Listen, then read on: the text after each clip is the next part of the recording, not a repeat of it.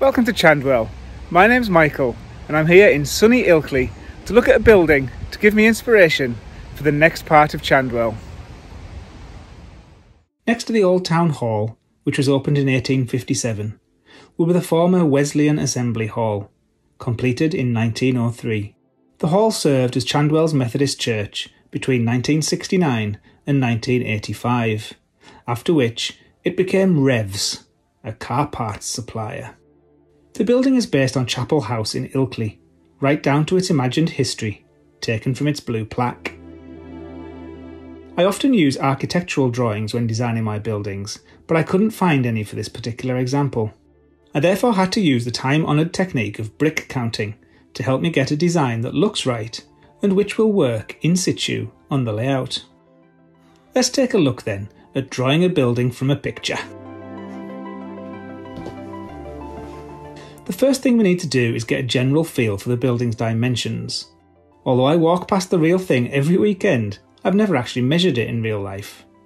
I therefore turned to Google Earth. By zooming into the building and using the Measure tool, I can tap both sides of the building and it suggests that it's 12.2 metres wide. That's 12,200 millimetres. Divide that by N scale, 148, and that becomes close enough to 82 millimetres. I'm using the free software Inkscape to do my drawing, but this technique works regardless of how you draw. Let's draw a rectangle 82 millimetres wide. We're going to need to work out how tall the building is. To do that, we need to know how many courses of stone make up the frontage. Using Google Street View, I simply counted them from the bottom to the top.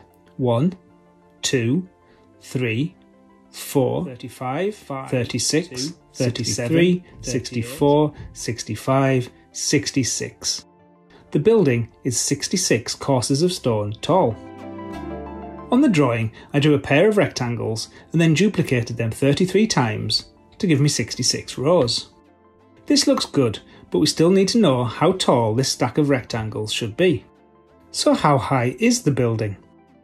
We know from looking at it that it's about 4 stories, but as we know from other Chandwell buildings, a story could be pretty much anything.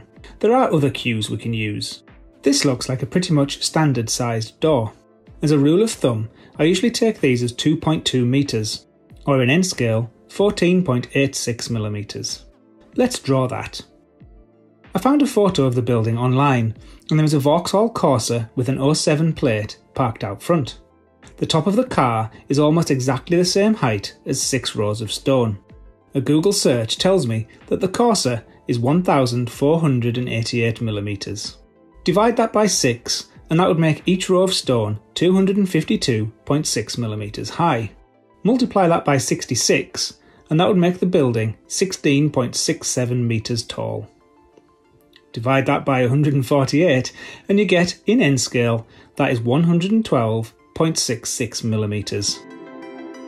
Let's update the drawing. So how high is this door? 1, 2, 3, 4, 5, 6, 7, 8, almost 9 rows of stone. Let's check back at Street View.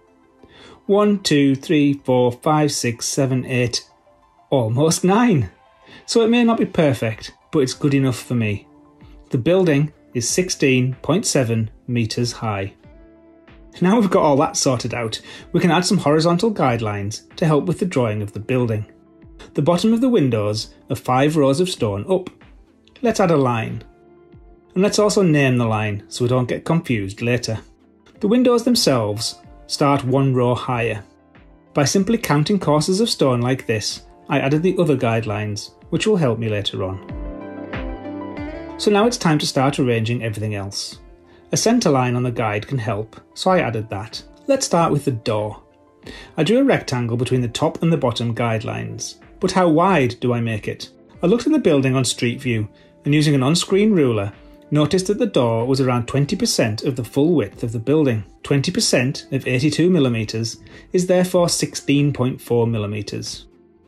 Using the same techniques, I drew in the rest of the rectangular parts, taking care to keep the elements symmetrical on the building's frontage. When it came time to draw in the building's outline, I did it like this at first. Although I'd walked past it countless times, it wasn't until drawing it that I realised that it actually slopes inwards. And not just in one straight line either. The sides slope in more like this. Using more guidelines and measurements, I used Inkscape's curve tools to sketch in the outline of the doorway arch, and then the main arched window. This was the most difficult part to do. Because all the photos of the building are taken from below, it's not possible to gauge just how thick the stone edge is. You are always looking up into it, so it looks fatter than it really is.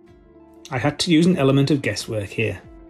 At this point, I printed the building as a line drawing onto basic copier paper. With a couple of folds, it dropped onto High Street, and I could tell straight away that it would look superb. So it's time to add the last few details. With the overall measurements worked out, it was just a case of adding in some of the additional detail. I added stonework relief, corrected the window alignments, added the scroll work, and drew in the interesting shape of the top. And then I used rectangles and lines to give my best impression of the beautiful stone window tracery.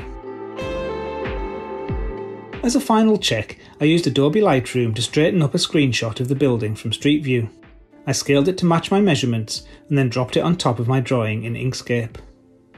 Ah yes, that'll do. That will do. If you'd like some more details about using brick counting and Inkscape in particular, then Alan at Alan's Trains has a series of useful tutorials. There's a link to his channel in the description of this video. His scratch build of Stockton Station really is something. I'll start to make the impressive main window next, because if I can't get that right, then there's no point continuing with this build. If you'd like to see behind the scenes progress as I go, please do consider joining my channel as a member. This silver button will explain more. Regardless of that, please join me next time when we'll see how much progress I make on Revs. Here's a look at the last time I did some fancy glazing. That was on the Poor Law building. Until next time then, thank you for watching, take care, and I'll see you then.